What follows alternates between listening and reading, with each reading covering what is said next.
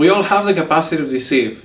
It is that evolutionary heritage that helps us gain an advantage towards other species or even within our own. So you may be asking, how do we catch a deceiver? Well, I'd say in general, to catch a deceiver, you need to think like a deceiver. And in the real world, we have that pretty established. We have mastered the ways that we can basically identify cues that will betray a deceiver. We have mastered reading facial expressions since we were little kids. But however, online it's a whole other story.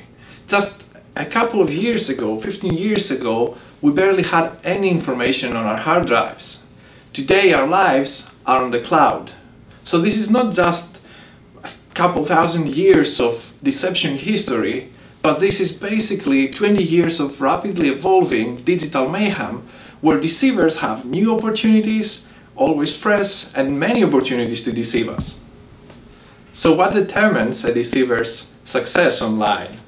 Many things like in the offline world, such as the deceiver's goals, the level of suspicion of the victim, as well as the deceptive attack, the type of deceptive attack.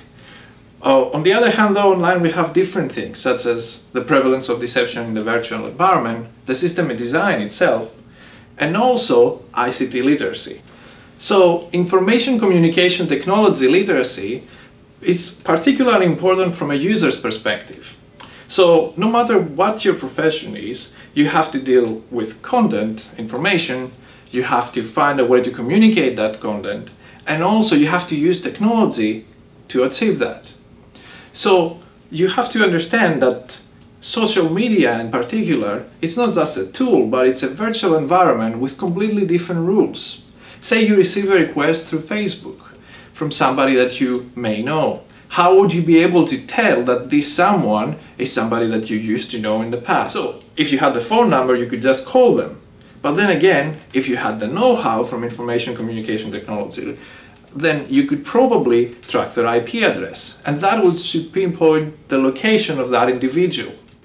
And remember, the deceiver would have attempted to engineer a user profile that would look really genuine. However, if you are aware of that space and you have the experience, you could still see things that might be out of place that will betray the deception, the identity deception. Researchers and developers should also understand that different types of social media classifications require different attention to deception.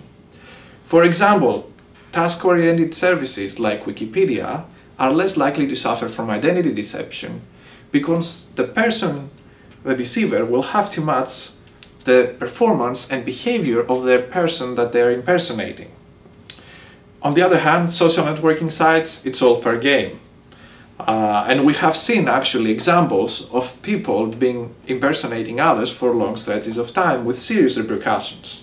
As researchers, we also need to help build guidelines for professionals in terms of deception and deception detection.